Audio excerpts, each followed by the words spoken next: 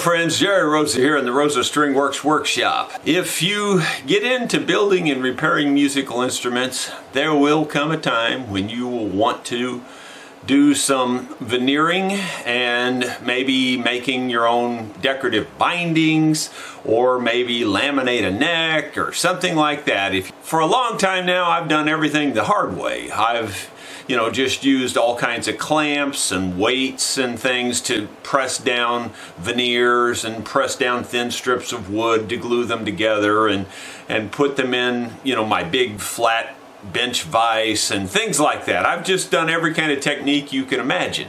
But what I needed on a lot of occasions, and I just didn't have, was a vacuum press system. If you don't know what a vacuum press system is, basically it's just what it sounds like. You put everything inside of a vacuum bag, you suck all the air out, and the atmospheric pressure pushes everything together and holds it in place. Works like a charm.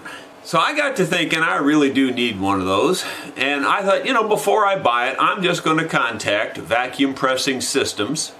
They're out of Brunswick, Maine, to see what they say, and if they'd be interested in possibly working with me as a sponsor deal, and I would do a video showing them how good that product is. And they sent me a really nice system. I'm going to show you in this video how I'm using it to help me with my instrument business. It is an awesome product. It truly is. So just to be perfectly clear, this system was provided to me by the company. I did not pay for it. So therefore this is a sponsored video in that regard. So let's get started by taking a look at the system and what it comes with and how you would go about using it. This is what I received, and I'll show you a close-up there so that you can see the model and everything. It's a very nice compact system. It's called VacuPress Compact 150 in case you can't read it. You can adjust the vacuum switch here, which I haven't adjusted yet. It comes pre-adjusted, but if you're at different levels of sea level, you may need to adjust this. I'm at about 500 feet of sea level here, so I think the adjustments that come from the factory are pretty close to right on. You have a automatic setting with your switch and a continuous. Continuous is just what it says. The thing will run continuously. If you put it on automatic, it will draw a certain vacuum, shut off, and hold until that vacuum is released, and then it'll kick back on. On the back, you can see that it has a quick connect for a hose, and that's really all that it amounts to, except for the cord. You've got a standard, in my case, I have the standard 110 cord here.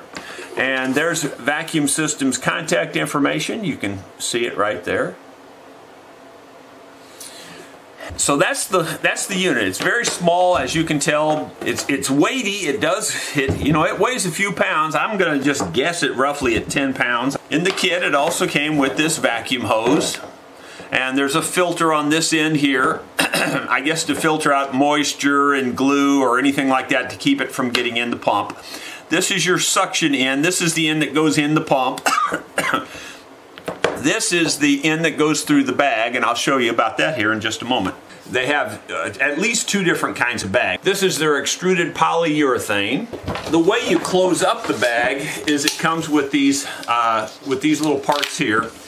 And there are clips here on this one that you can clip it together. This goes through here and everything wraps around this, and then you clamp this down. This is hollow, as you can see, and you clamp this over that to make an airtight seal. So you just squeeze this together.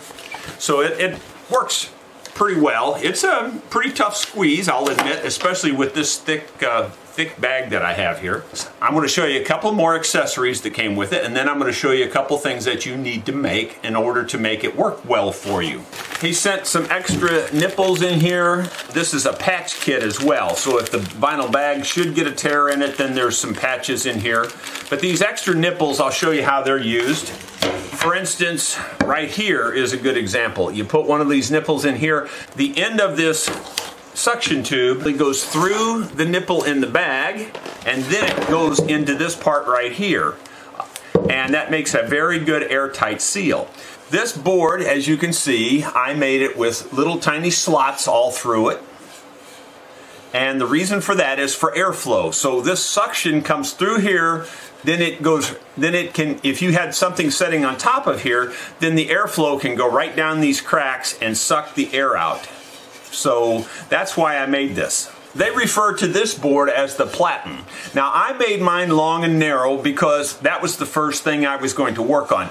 You can make these platens square and flat and have lines through them like out of MDF or something like that for larger pieces of veneer. I was going to be working on thin strips, and I thought this would probably be more handy for me, at least to begin with. I may make some more different size platens later as I get into other things. Now I flattened this off really well, rounded all the corners off because you don't want anything that can catch on your bag. In addition to that, because I was making really thin, narrow pieces, I made myself a couple of cauls to go, one on the bottom and one on the top. These are the same size as the strips I was gluing together. My material I'm gluing together goes in between these, then all of it sits right on top of the platen like this. And as you can see, even if I cover up the hole, because I've got airflow through here, then that sucks the air right on out and everything gets really sucked down very tight.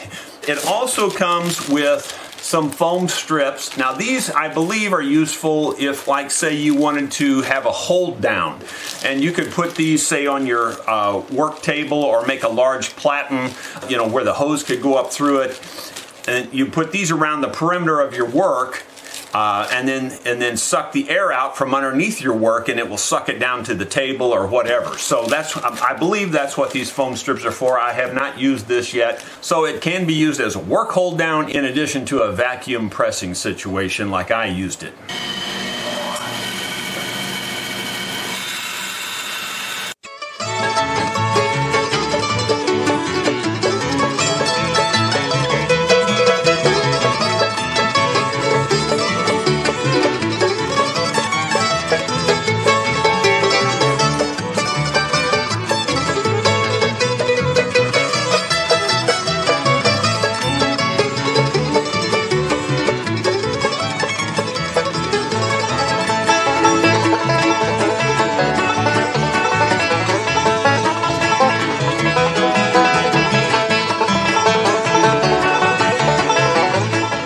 It probably took me close to an hour to sand all these strips down. There's 12 strips.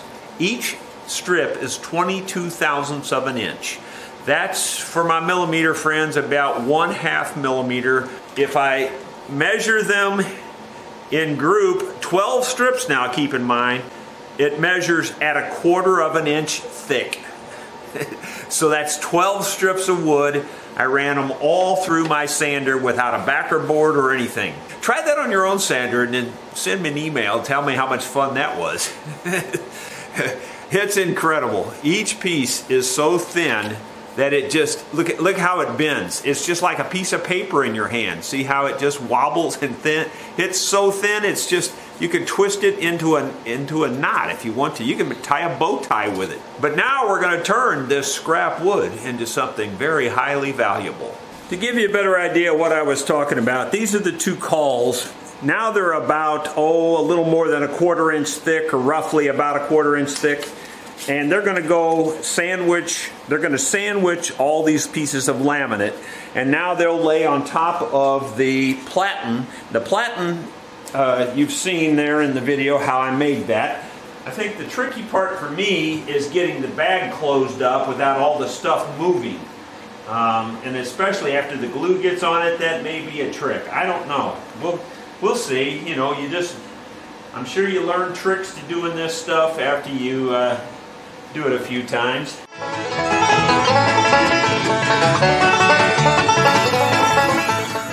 It says it takes it about a minute for it to pull this all down. I still have it, there's still an inch of height there probably, or close to it, that it's going to suck down around. But that's better than about 2 inches or so. And boy, you can see it dragging in tight now. Oh my gosh, yeah, you can just tell that's awesome. And the pump will kick off on its own once it sucks all the air out. And with that platen, see, that lets the air go down through there everywhere. And it really, you can tell it's getting tight.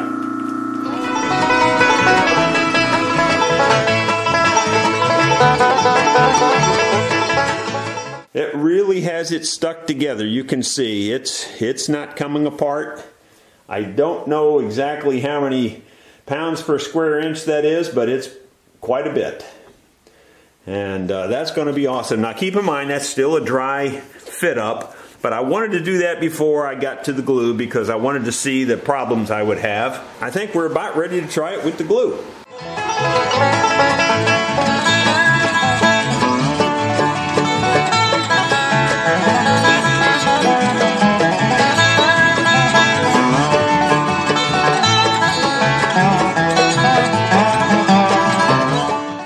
Wow, that worked wonderful. That's better than anything I've ever done before when it comes to gluing up laminates. It is just wonderful to be able to clamp something like that up that easily. 12 pieces of laminate, just like that. And you can see the pump has kicked off already, and it's holding pressure. Man, that you can tell it's just stuck together. It's just awesome. That's going to come out perfectly flat. You couldn't do it any better. It's been 24 hours. We're going to take it out of here and see what it turned out like. I didn't leave the press on for 24 hours. I only left the press on for an hour or so. And then I just let it set overnight. Let's see what we got. Hopefully we can get it apart. Yeah? Ah, good. It didn't stick too bad. I was afraid it would stick, and it did. Looks like it stuck a little bit. Not too bad though. This one here's stuck. Hopefully we can get it apart though. Yeah, I think so. Good. And then I think we got one that's stuck to itself, or to another one. Ah, good. They all came apart. So we got 4 pieces there, 3 laminates each. We'll take a close look at that. Well, as I was telling you, this is all made from scrap wood, so I wasn't expecting 100% perfection anyway.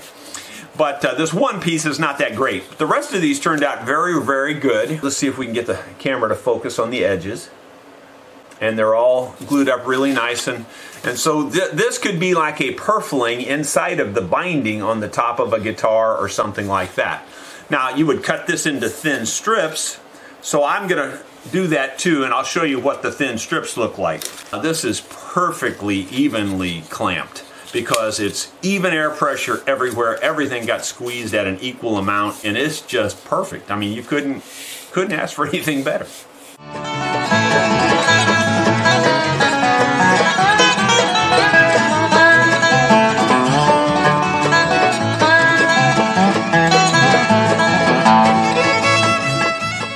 Well, I'll be perfectly honest with you. Some of this didn't turn out that well. There's a couple of problems, I think. Number one, I don't think I used enough glue. That's the first problem.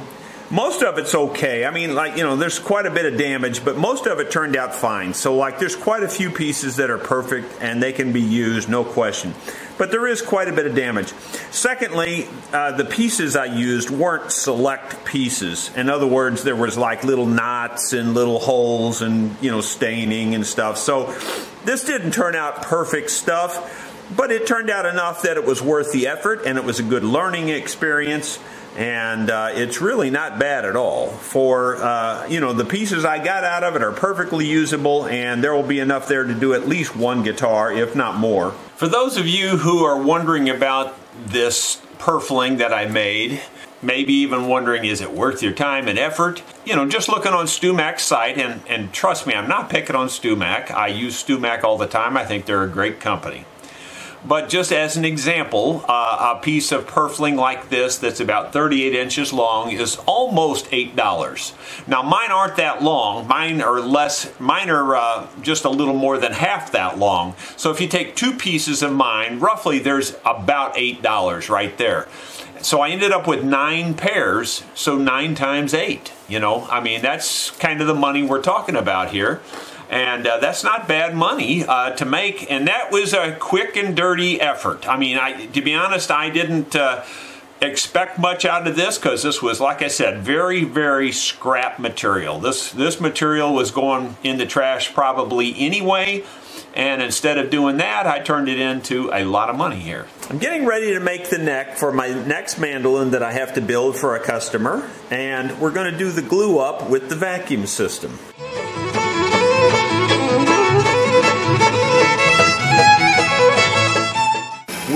be able to keep that book matched like that, and we'll have a laminate in between here yet.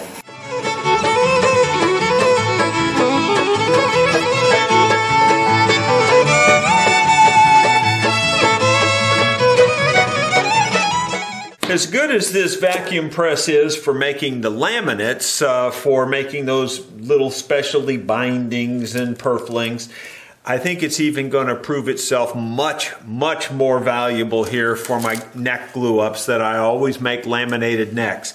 This has always been one of my most dreaded things to do because it's just not easy getting it all lined up and getting it all glued and everything and all the clamping. It's just a real kind of a pain in the neck. This should make it far easier. I've got the pieces aligned the way I want them. I'm going to lay them over on their side like this, one at a time, turn them over, get glue on both sides, and just keep turning them over.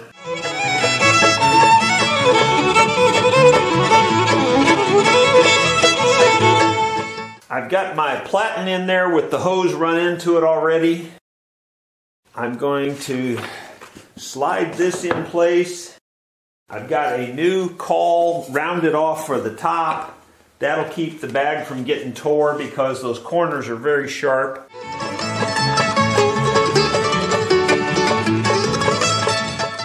A little bit tricky to maintain alignment on this, and I think it's going to work.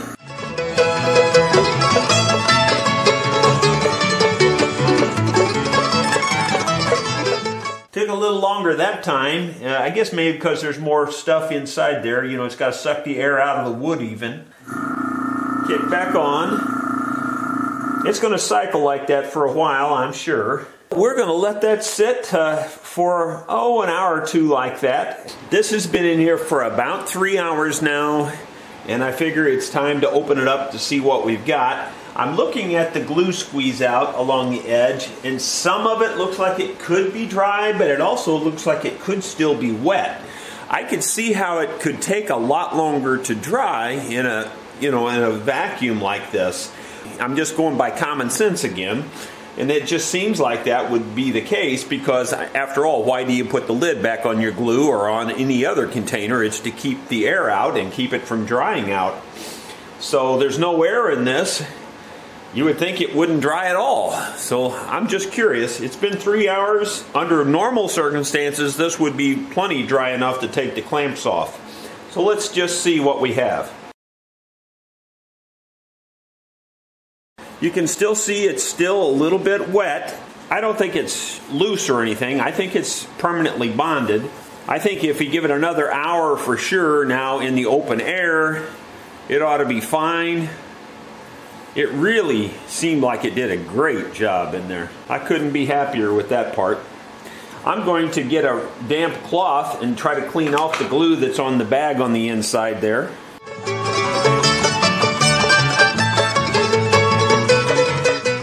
Well, I'm impressed with that. Unless you've done this, you really don't know how difficult that is.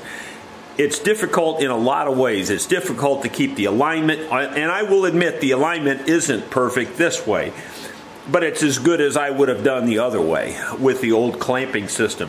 But this was so much simpler. You just slide it in there, flip a switch, you're done. Well, there you go. That's what it looks like. Give you a better look at it.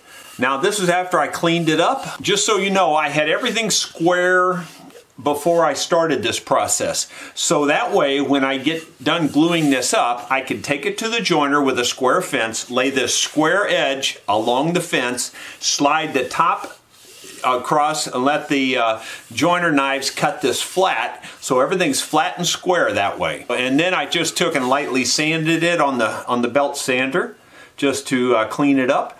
And you can see there, I think, if it's focusing, that it's got a very nice joint all the way, you know, as tight as it can be, perfectly even. I really like the vacuum press. That is just awesome. So I just want to say thank you very much to Vacuum Pressing Systems for giving me that wonderful vacuum press. It will be put to great use. You'll see it in a lot of future videos. I've spent nearly 40 years without it. and I'll never be without it again, I'll tell you that.